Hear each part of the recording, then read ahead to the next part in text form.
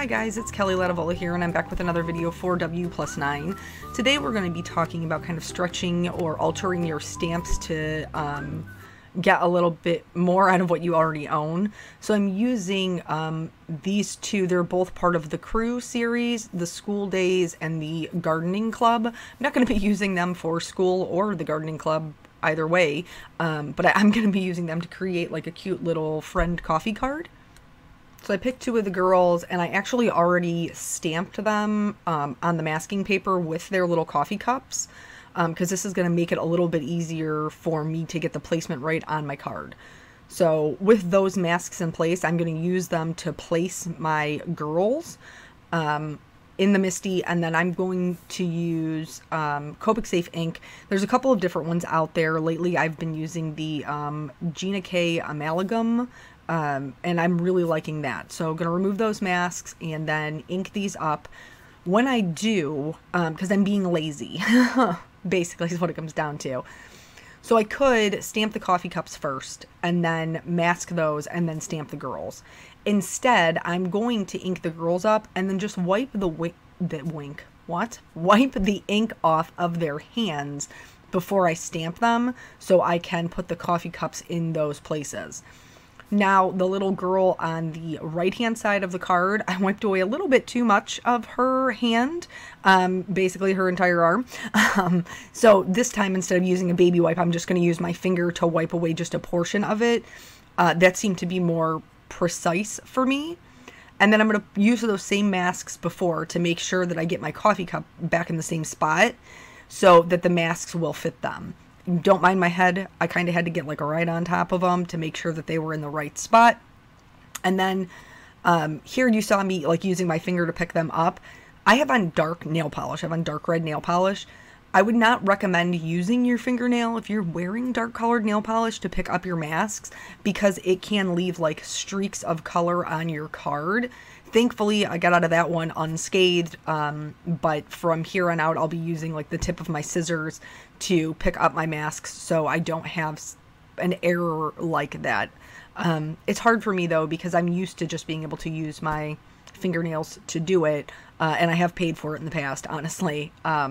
So you want to make sure you remember to move your mask too. I almost forgot to do that before I stamped the other coffee cup. So we're going to have two different cards here. You probably saw that in the beginning of the video if you're watching on YouTube, or if you're checking this out on the blog. There are two different cards because I'm a huge proponent of using what you have. Nothing's changed here. I'm still the same cheap card maker that I was when I first started. And so I like being able to stretch my images. Also, it pushes me creatively to kind of see things differently. So for this card, I'm doing just a very soft shaded lilac background. In order to kind of bolster up the interest, I am using a number 2 round brush to just flick on some clean water. And then I'm using the W+9 shimmer spray. I just shook it up and then took out the nozzle and then like sprayed that on the background. After it was dry, I went ahead and removed the masks, and then I'm going to get into the Copic coloring. So this, like I said, this card is just pretty straightforward, like as the images as they are, which is totally adorable. But because it is December, I wanted to do, well, ultimately, honestly, I wanted to do this huge scene with these girls. And I knew I wasn't really going to have a ton of time to do that. So I decided that I would just alter what they were wearing to kind of make more sense for a snow scene. And then I decided that I did have time, that I did have time to do the full scene. So as you're watching this, I'm going to show you the first card, what we're doing here. And then I'm going to show you the second one with where their clothes are modified. And then if you want to hop over to my channel, then I will have the full-blown scene as I originally saw it on that channel. So anyway, back to the coloring. I'm using the same combination for both of the girls. There's going to be shading around their faces where their hair is coming down, where their arms are close to their body, underneath their necks, where their dresses come down on their legs, there will be shading, and then underneath their little kneecaps. And usually I add shading like on the inside of their legs because they'd be closer together and it would kind of cast a shadow. This particular color combination does look dark when it first goes on, especially in my videos, because I always start with the skin tone first. But I promise you, by the time all is said and done, it will not look quite so crazy. It will look a little bit more natural. So speaking of stretching your stamps, something I wanted to talk about. I recently saw a video by the Frugal Crafter, Lindsay, who is extremely talented. She used to do lives. I think she's decided she's not doing those anymore, or only for special occasions, but she is a very talented crafter. And she had just recently put out this video that I saw talking about things that irked her in the card making community, which made me giggle because I would totally use that word. But one of the big things was not shopping your stash and not using what you have. And since I had already made this video before I saw her video, I thought that it would be a good time to talk about it, honestly. Because a lot of the comments, and honestly, it kind of breaks my heart. A lot of the comments, people felt like they couldn't watch YouTube videos anymore because people were always pushing the newest product, or that it was some sort of cash grab, or they felt like infomercials. And that, it just makes me really sad because there's so many of us that do YouTube videos because we want to teach you something, because we want to share our love of this particular art with you. Because for a lot of us, and myself included, I think I have one friend locally that I can get together and kind of craft with. But most people in my life don't understand what I do. Most people in my life, you've heard me say this before, talk about, oh, you make cards like Hallmark? No, I don't make cards like Hallmark. Hallmark mass produces cards that take approximately 20 minutes to print off of a printer. I don't make cards like Hallmark. I make cards that require skill and thought and effort for the people that I love in my life. And while I, self-admittedly, am terrible about mailing them out, the people who are close to me or live near me, when they get their birthday gift, when they get their, Christmas gift, whatever, they do get a card from me. I wish I was better about mailing them to crafty friends. I'm not. Flawed, not perfect. I'm just not perfect. But anyway, it just makes me, it makes me sad that that's how our community, or some members of our community, feel, that it's not about the learning. It's not about the process. It's not about sharing that joy, that it's about consumerism and the consumption of the newest, trendiest thing. If you have watched any of my past videos, you know that I got some really great advice early on. Well, wasn't that early. I'd been card making for a while when I met Ouida. But probably about, I don't know, maybe 6 or 7 years ago, she gave me this wonderful piece of advice, which was find something that you love and do it well. Because I was kind of all over the place, like trying the trends and the newest thing. And not that I don't still like experimenting, I do. But for the most part, my card style has stayed the same. And there are stamp sets that I own that I go back to time and again because, they're forever. They're an investment, but you can use them 100 million times. Like, that's the point, guys. That's why you buy a stamp set, so that because it's something that you love and something that you'll use. And I am just as guilty as everybody else of, shopping and then having things that I don't get to use right away. And I don't feel like that's because I'm over shopping. I just feel like that's because my life is so busy. But I wouldn't want to encourage you, I guess, to buy the newest, greatest thing. Buy the things that make your heart happy. Do that. That's a good plan. real quick note on the coloring here. So I'm going to do both of the girls' dresses the same way. And because they are, I guess this is me altering the stamp set, but only with my coloring. I wanted to give them pleats. I wanted to give their dresses a little bit of movement. So that's what you see me doing at the bottom with these crazy looking triangles. By the time all is said and done and we have shaded it completely out, it will look like her dress has some individual movement, and there are, you know, peaks and valleys because of those shadows, and it'll just make it overall look more interesting. If you have not ever tried that, I would encourage you to do so. It's something that is relatively easy to add a little bit more interest to your people's outfits. So just make sure that you don't, when you're doing it, you want to make sure that you leave that highlight. That highlight area is what kind of brings everything all together. And I'm using reds here, and reds can be, well, the color combination that I use can be a little bit difficult to blend. The green comes together much easier, which you'll see on the next little girl's dress. But anyway, back to this whole shopping thing. I know that, you know, sometimes the market gets oversaturated and it seems like everybody is using different things. But you also have to understand that from our point of view is we don't mean for you to buy all of the things. We as like YouTubers, is that the correct term? I don't even know. Are just sharing with you the things that we love. And if you love them, then great. And if you just learn a technique and maybe the stamp isn't your style, also totally okay. I want you to take away something that is useful to you. And so if you have other, you know, stamp sets that fit the bill, use those. Use them. Because I do. I mean, I can't remember there's like a teacup set. I think it's maybe... Well, no, we'll use the W+9 one that just came out, the cookies and cocoa one. Dawn doesn't have a mug set, and I love mugs. I love mugs. You guys know that. If you know, watch my blog, my YouTube channel, whatever, I love mugs. I love how customizable they are. None of the mugs look the same.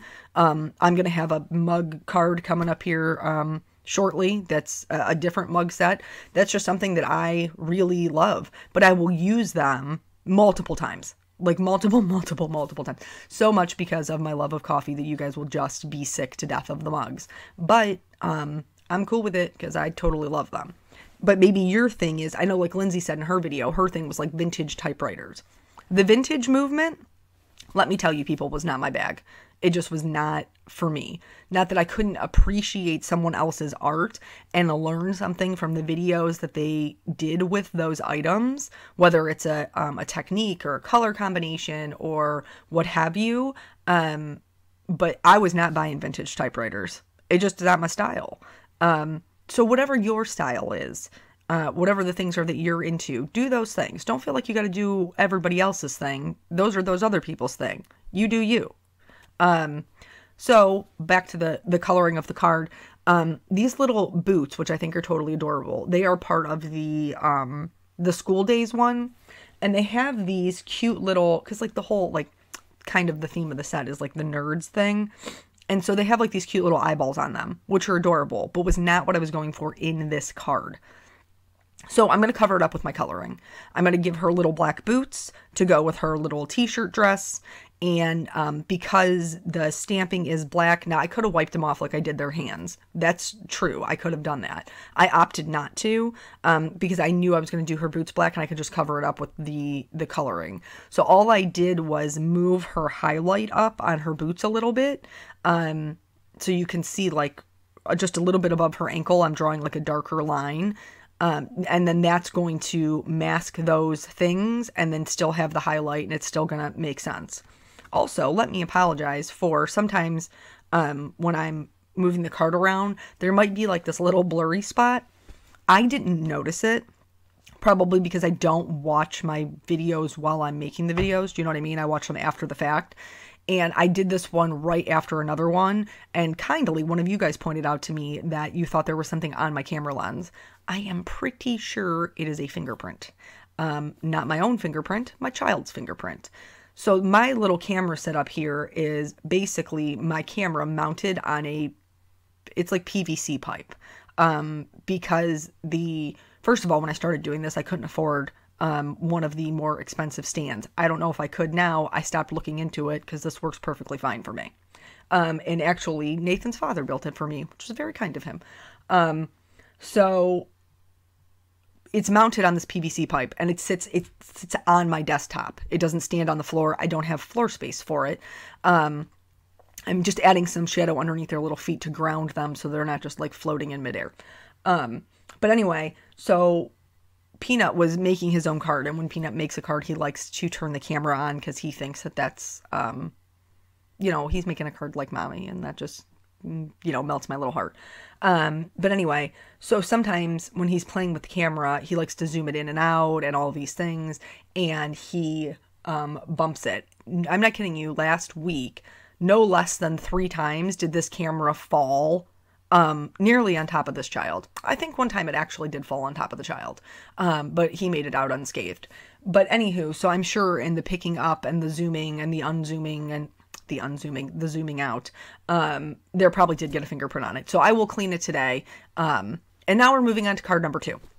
So here's the first one, and it's got the big grateful for you, which I'm going to be honest with you, if I didn't plan on doing a scene with the second one, I would have done the same type of sentiment. I would have done a larger sentiment in the top left-hand corner.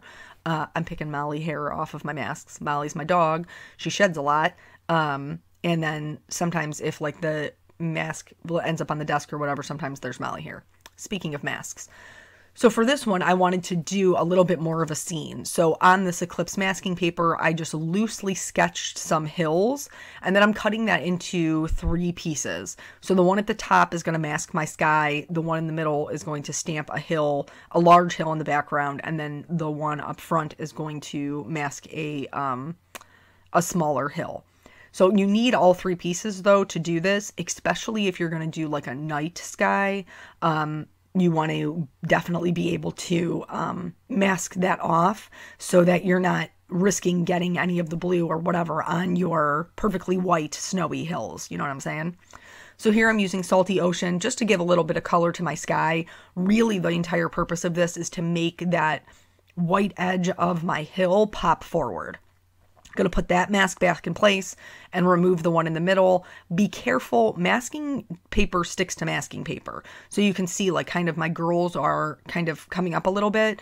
It wasn't a huge deal because they're all one mask, but I've had it in the past where I've had multiple smaller masks, and like when I go to remove the other one, I pick up like a little teeny tiny mask, and I don't really realize it.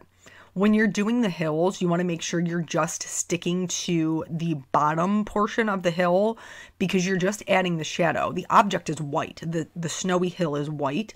So putting in the shadows with the Distress ink, you just want to keep that toward the bottom. All of the masks are removed at this point, and now we're going to talk about how we're going to modify their clothes. So first things first, you can add other stamped images, guys. So her dress is totally adorable. I picked the little flower image out of the same set and I stamped that on her dress. Also, the girl on the left-hand side, I gave her, she's got this cute little collared dress on, and I thought it would look cute if she looked like she just had like a white button down underneath it. So for her arms, I just added two little lines to give her a cuff at the bottom. And then I'm coloring those things white. So it's going to make her look a little bit more layered, bundled up for this particular type of season. Now the other girl, I could have given her long sleeves as well. I decided not to because I didn't want them to look too matchy. But so that's something else to like, I guess, keep in mind. Also, instead of giving her pants, like you could add a belt in the middle of one of these dresses and make it like a top and a skirt combo. So there's just a lot of different options. I'm not going to show you all of the things that I previously colored because this video is already very long, but I'm going to show you at least the color combinations, because the same idea is the same. So whether I'm coloring her legs in skin tones or I'm coloring her legs as blue jeans, which is what we're doing now, the shading goes the exact same place. I just wanted to show you how you could kind of switch up that outfit. So I gave the one on the left blue jeans and the one on the right like either black jeans or black tights, like leggings. And then I picked some yellows to color the flower in my little girl's hair, and then to match the flowers on her dresses. There's 2 dresses, but she's only wearing one. What is happening with these plurals? Anywho. So most of the coloring is the same, but you can tell just by like switching those things up, it makes the card look, or makes the characters look much different. The other thing that you can do to switch up, and I also use it to add details. Now, I've outlined all of these with my EK Success journaling pen like I always do. But you could use gel pens. Gel pens are amazing, and I think that sometimes they don't get enough credit. And it's very, even if you just buy a white one. So I'm using a white gel pen, and I'm going to add a design to her shirt, and then like polka dots, stripes, really simple things. For this one, I'm doing more of like a polka dot gradient. I'm doing lots of dots at the bottom and letting them kind of disperse up the front of her shirt. I'm also going to use the white gel pen to give the girl on the right a little necklace, which is just a series of simple dots. The other thing that you can use to change up things and add detail work is metallic pens.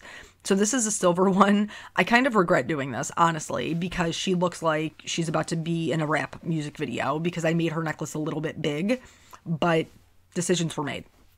So I gave her like a little heart necklace, and then I did dots of silver, and then just used a very thin EK Success journaling pen to kind of do loops. So she has a little necklace on.